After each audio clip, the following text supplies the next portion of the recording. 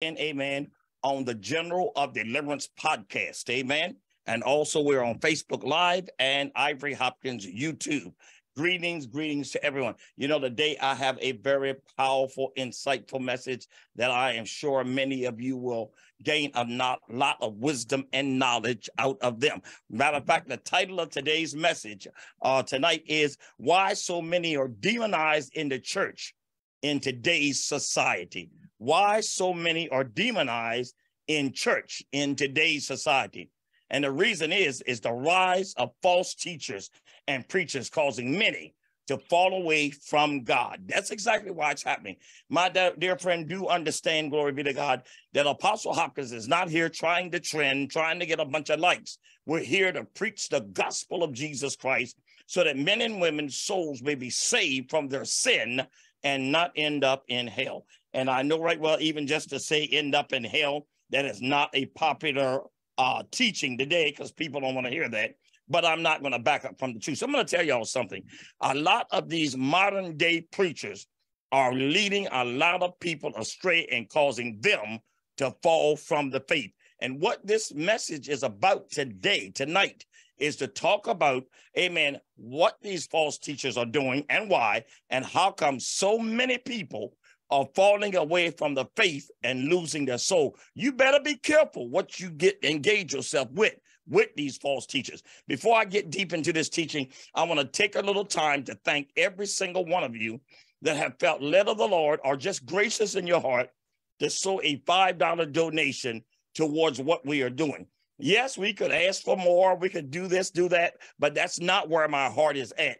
And some of you have given us a lot more than $5. But I say to you, I appreciate every one of you that have sown a $5 donation or even more. And those that don't have anything, the gospel is free. Those that do not, amen, listen to this and don't sow anything, just enjoy the message. Now, that being said, I'm going into the message entitled, Why So Many Are Demonized in Church in Today's Society, the Rise of False Teachers and Preachers Causing Many to Fall Away from the Faith. These teachers, these men and women are causing so many people to fall away from the faith. I'm going to come out of the Bible. I use the King James Version. I also use other translations. But let's listen what the Apostle Paul said in the book of 1 Timothy chapter 4, verses 1 and 2. Amen. Now listen what it says here. Now the Spirit speaketh expressly that in the latter times some shall depart from the faith. Now notice what it says. There will be a departure of the faith.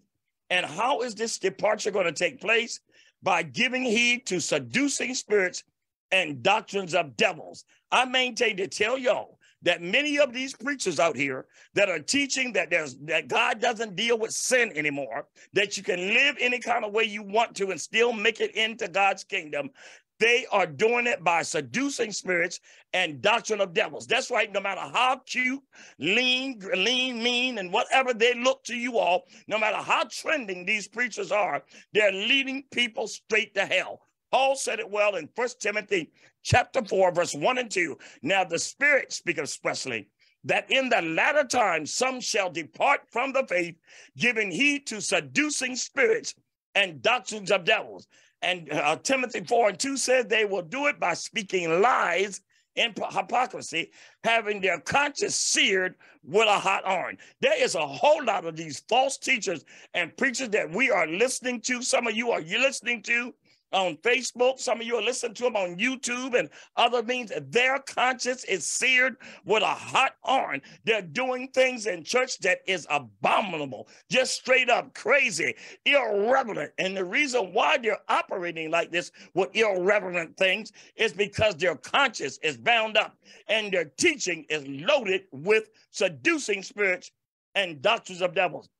When you have a seducing spirit coming out of a preacher, they will stand up or allow in their church stuff that would go on in any dive or any nightclub somewhere where nobody's serving the Lord. Folk coming in all kinds of ways and living any kind of way. My dear friend, I'm preaching this old school, old fashioned, according to the gospel, Bible teaching. Amen. Now I'm going to go with number one. Why is this happening? Number one, The reason this is happening is because many preachers of today are not teaching the foundation of the gospel. I'm going to say it. My number one reason why many people are being drawn astray today is because many preachers today are not teaching the foundation of the gospel. They're not teaching the gospel of Jesus Christ. In the book of Hebrews, chapter 6, verse 1 and 2, listen what it says by the writer of Hebrews. Therefore, leaving the principles of doctrine of Christ, let us go on to perfection, not laying again or not laying aside, number one, the foundation of repentance from dead works. Some of these people up here preaching are not even teaching people to repent of their dead work. Also, repentance from dead work is a foundation of the gospel. It is a foundation of being born again, repenting from your sin. Number two, faith towards God and not in the arm of flesh. Jeremiah 17:5 says, cursed he that trusteth in the arm of flesh.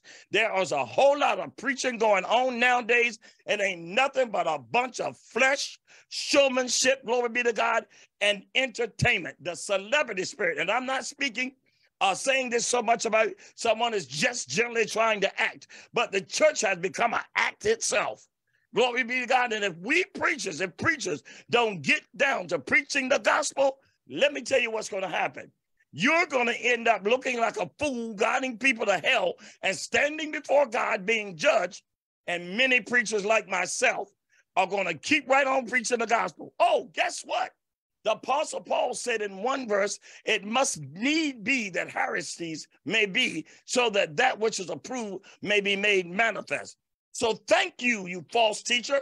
Thank you, you wolf in sheep's clothing, for being who you are. If that's the way you want to live, if that's the way spirit you want to walk under, we that are right in God, we that are preaching the truth according to the gospel, we're going to preach it and teach it, whether you get mad or not. Oh, by the way, and these girls and guys will be trending, because there's a whole lot of people out here in today's society is clicking, liking, trending, and drawing stuff that ain't got no biblical foundation.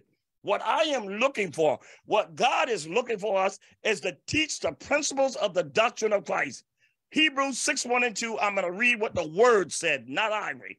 Therefore, leaving the principles of doctrine of Christ, let us go on unto perfection, not laying again the foundation of repentance from dead works. Look at it. Repentance from dead work. Faith towards God, and also of the doctrine of baptism, the laying out of hand, the resurrection of the dead, and of eternal judgment. Now, wait a minute. I thought some preacher out there was preaching that there was no hell. There was no eternal judgment.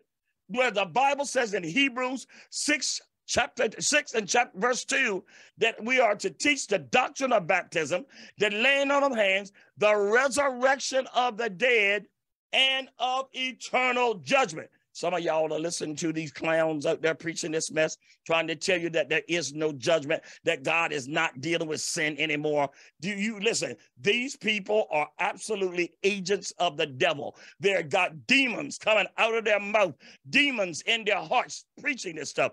Now, Brother Ivory, you need to be nice. You shouldn't say that. My dear, you're either getting your preaching from the inspiration of the word of God and the Holy Ghost, the Spirit of the living God, or your preaching is coming directly from your flesh and the demon inside you. Now, I'm going to move on to number two. Number two, the Apostle Paul realized that we will see false teachers and preachers like we are seeing today. The first century church, back there then, they were already rising up. And today, they've got real sharp at it. Are you all hearing me? Look what the Apostle Paul said in Acts chapter 20, verse 29 through 32. For I know this, that after my departure shall grievous wolves enter in among you, not sparing the sheep. Paul called them wolves. He called them wolves. Then why did he call them wolves? He was talking about that spirit that was in them. A wolf will go through a flock and eat its flesh and kill its babies and not even care, just as long as that wolf fills his belly and get what he wants. The Apostle Paul said, I know this, that after my departure shall grievous wolves enter in among you. Notice, among you, among the church, not sparing the flock. And also of your own selves. Listen, he said in verse 30, also of your own selves shall men arise, speaking perverse things, to draw away disciples after them. The reason why these false teachers, these hustlers, these preacher pimps are saying what they're saying, because they're drawing people towards them. They are not drawing you to Christ. They're not drawing you to God the Father. They're not drawing you to godly living. They're drawing you to themselves. They've got that same demon that Nimrod had in the Tower of Babel in Genesis chapter 6, when he said, let us go up and make a name for ourselves. There are many of you sitting out here. You know the name of this preacher, the name of that church, the name of that mega or that small little corner of mind control and manipulation you're sitting in, but you don't know Jesus. You don't know Yeshua. You don't know him in the parting of your sin. You don't know him and walking in kingdom lifestyle. Yeah, I said it. There is a lifestyle that is connected to the kingdom of God. Listen, my dear friends, Paul said in verse 32, 20 and 32, Acts 20 and 32, he said, now, brethren, I commend you to God and to the word of his grace, which is able to build you up and to give you inheritance among all them which are sanctified. But I'm going to read Acts 29 through 32 again. Paul said, for I know this, that after my departure, grievous wolves will enter in among you, not sparing the sheep, the flock. They're here. Also of your own self shall men arise, speaking perverse things to draw away disciples after themselves. They're right here. They're on YouTube. They're on the media. They're in churches. They're doing it, these wolves. Therefore, watch and remember, by the space of 3 years, I cease not to warn you night and day with tears. Paul was preaching to them with tears. Tonight, this evening, today on this program, I am begging you, and I'm saying to many of you, get away, get out from among them and get separated from these false teachers and preachers. Quit putting that stuff in your spirit, man, because you're eating the garbage of demons. You're eating the seed of Satan in the preaching that you're listening to, this demonic false teaching that has no foundation. Number 3, the other reason is these teachers are leading so many to go to hell for money and trending likes on an algorithm. Yeah, I said it again. These teachers, these false preachers, prophets and apostles are leading so many to hell for money and trending likes on an algorithm. Look what it says in 1 Peter chapter 5, verse 2 and 3. That's 1 Peter chapter 5, verse 2 and 3. We are told as preachers to feed the flock of God, which is among you, taking the oversight, therefore, not by constraint. Don't hold back. Tell the truth, but willingly, not for filthy lucre, but for of a ready mind. That word filthy lucre is straight up talking about money. Many folks, amen, glory be to God, are pumping and hustling $1,000 prophetic line or $10,000 to get a breakthrough. Are y'all losing your mind up in here? The Bible, glory be to God, does not teach us to do such things as this. And look what it says in 1 Peter 5 and 3. Neither as being lords over God's heritage, but being an example to the flock. Some people are lording over the flock. I have prayed for many people where these preachers have folk under so much control until you know they're preaching error. You know they're living in sin. You know they're acting just like the world and bringing the world and its mess in the church. Whoever heard of a church telling people it's okay to get high?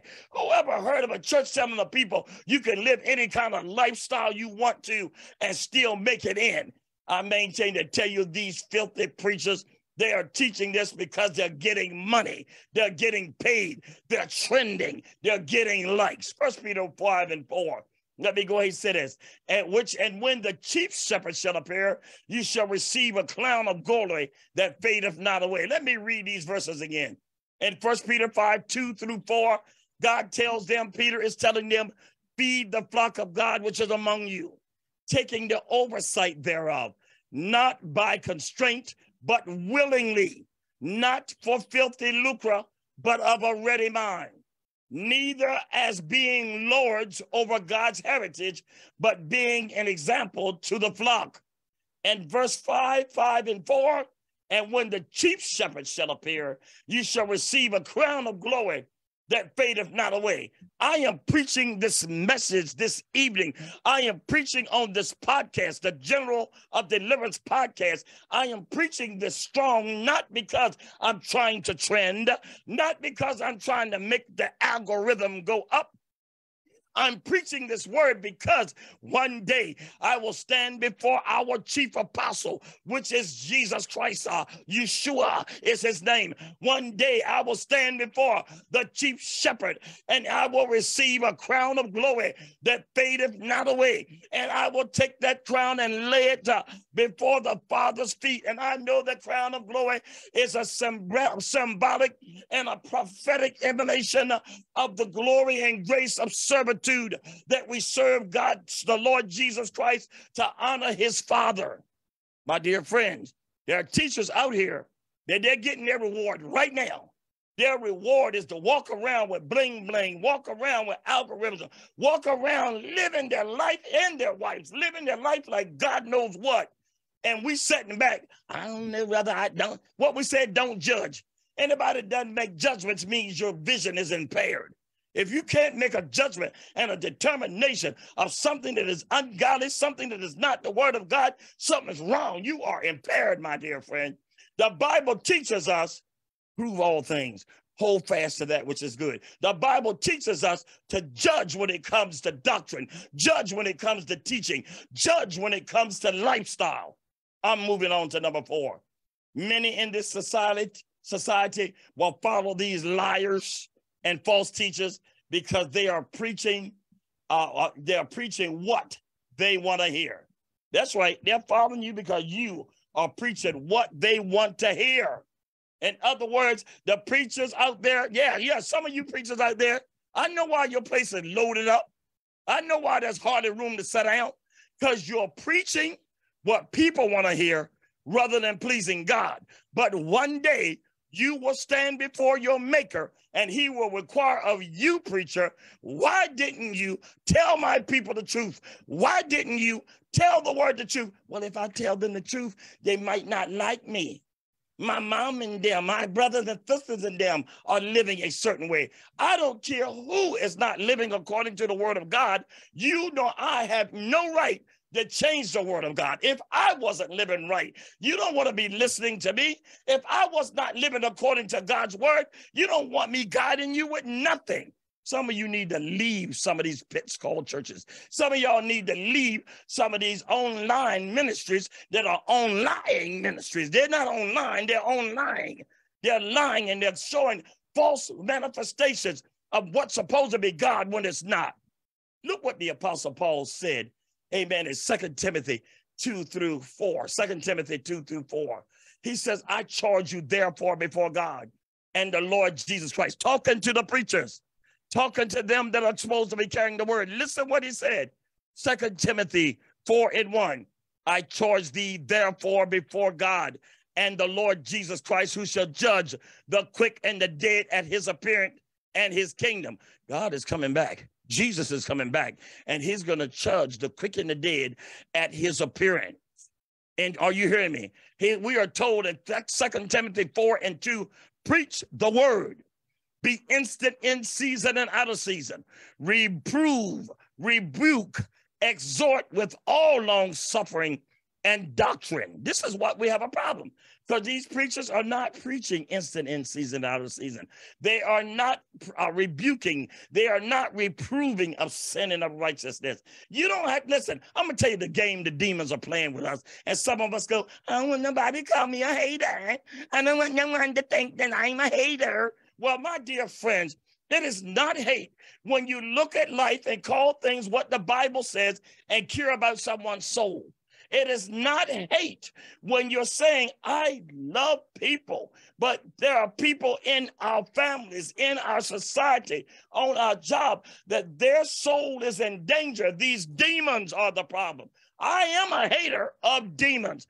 I'm a hater of demons because they have changed the gospel. They have changed the image of mankind. They have changed the image of our God to the image of beasts and four-footed things. Man, and we were created in the image of God, and these demons are changing the very image that mankind was created by their creator. And I, as a preacher, am supposed to say nothing. Well, let me help you. I'm saying something up in here. I'm going to preach the word. 2 Timothy 2, 3, and 4.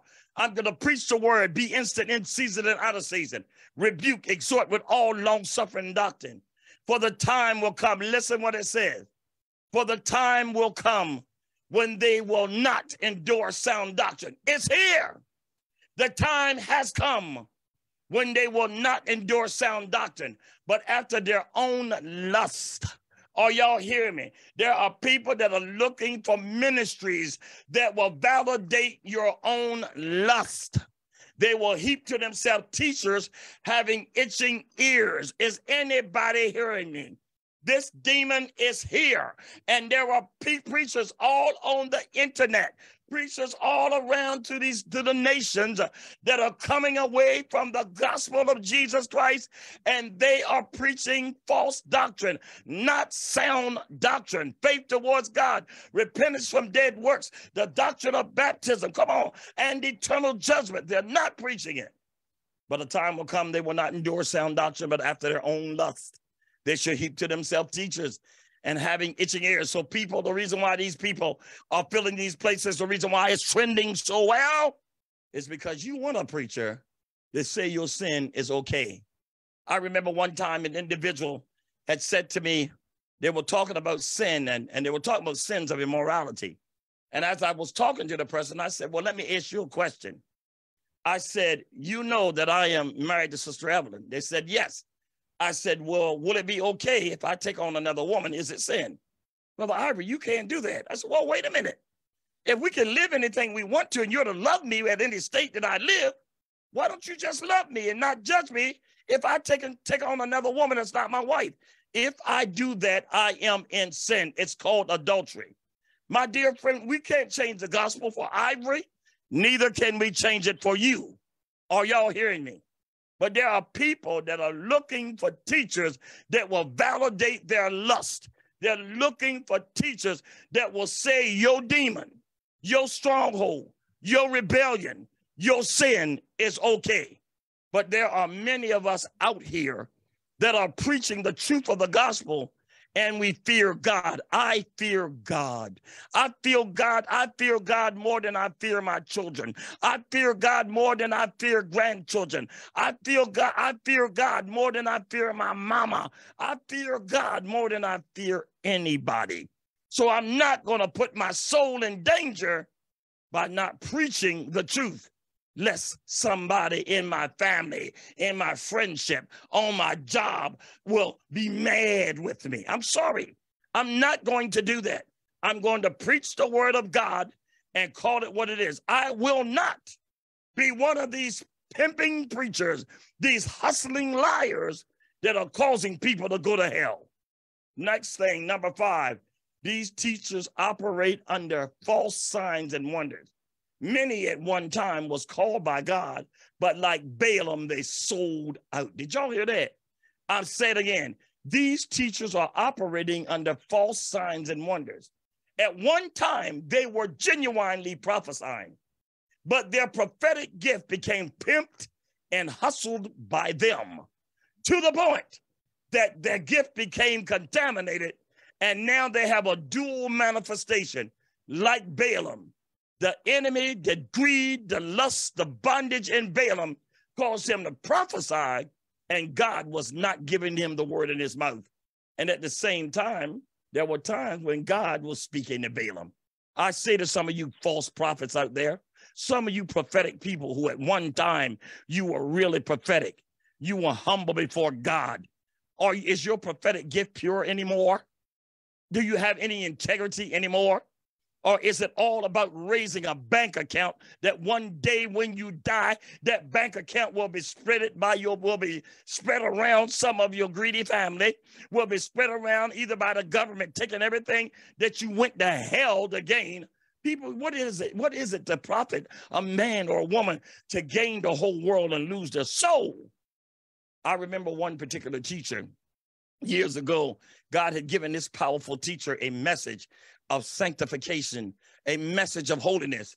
And I said, when I listened to that teacher, I said, all that person has to do is stay in line with the message of purity and holiness that God started them with. But here goes what happens. Often God will cause our lives and our names to become great to magnify his name. Yeah, the Spirit of God will cause your name, your ministry, the work you're doing to become great in the earth. But here goes what it's becoming great for.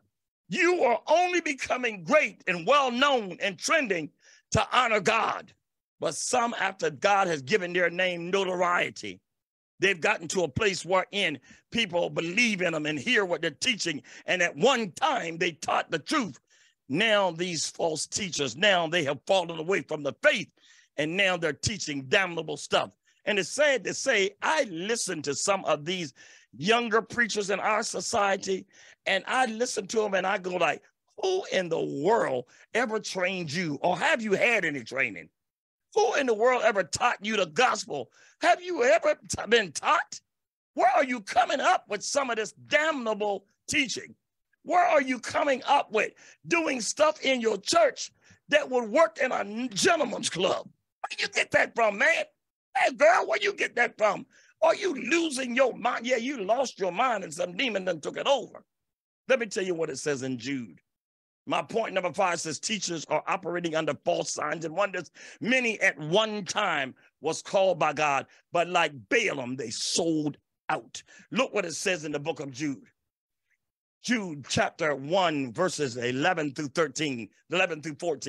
Jude chapter 1, 11 through 14. Listen what it says. Woe unto them, for they have gone in the way of Cain and ran greedily after the error of Balaam for reward, and perished in the gainsaying of Korah. These are spots in your feast of charity, when they feast with you, feeding themselves without fear. Clouds they are without water, carried about of winds, trees whose fruit wherewith without fruit, twice dead, plucked up by the root. Now Jude is making it quite clear, amen, that they are corrupt, they are murderers. They kill the folks, they kill the people with the damnable stuff they're teaching. They've gone the error of Balaam for money, for reward, and they've gone the gainsaying of Korah. They're rebellious. And God judged Korah. God judged Cain, and God judged Balaam. Listen what he says, verse 13, 14, and 15. Raving waves of the sea, foaming out their own shame. Have you ever seen how some of these preachers, I mean, I'm looking at, do y'all have any shame? They do such crazy stuff right now that's trending. Preachers. And I look at them and say, you ain't got a shred of shame. I don't know whether you're ignorant or just so demonized till you can't even tell what common sense is. Because some of the stuff they're doing out here that people are feeding into, I'm going like, are y'all kidding me? Raging waves of the sea, foaming out their own shame, wandering stars from whom is reserved the blackness and the darkness forever. Wandering stars, going from place to place, heaping in people that want to hear what they're teaching because the people want somebody to validate their sin rather than guide them to the King.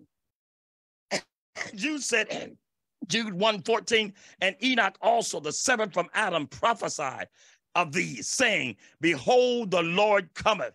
Now I'm going to say this to you. Behold, the Lord cometh with 10,000 of his saints. Verse 15, to execute judgment upon all and to convince all that are ungodly among them, all their ungodly deeds, which they have ungodly committed, of all their hard speeches, which ungodly sinners have spoken against him. I want you to understand, the people of God, I'm trying to tell you that I want many of you to come out from among this sin, come out from among this perversion, because one day God is going to return. And like it says in Jude, I'm going to read it one more time. He's going to return to execute judgment upon all, to convince all that are ungodly, among them all their ungodly deeds. Are you doing ungodly deeds, which they have ungodly committed? Of all their hard speeches, which ungodly sinners have spoken against him.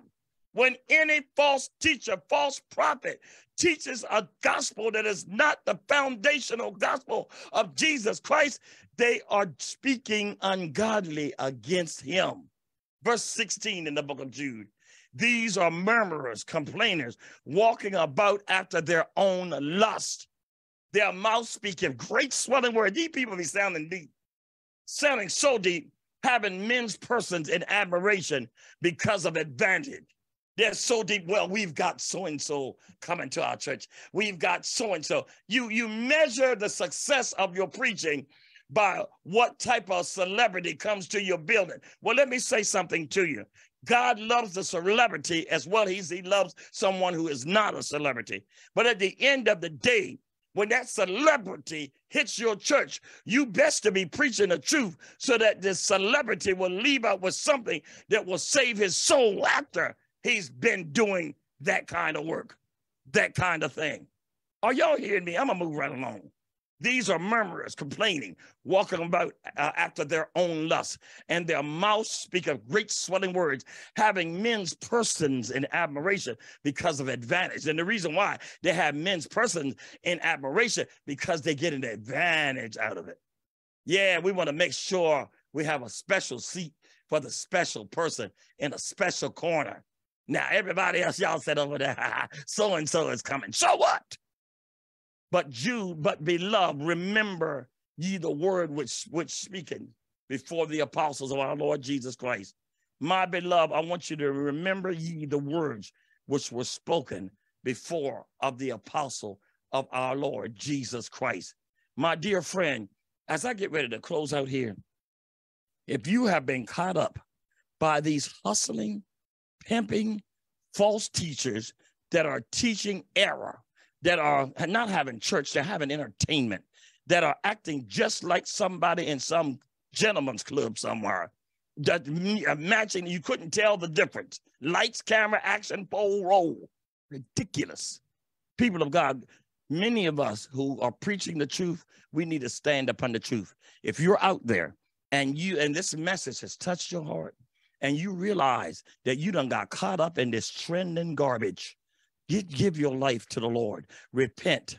Now, listen, back in the day, we used to talk about something called old-fashioned backsliding. Many people are backsliding out there.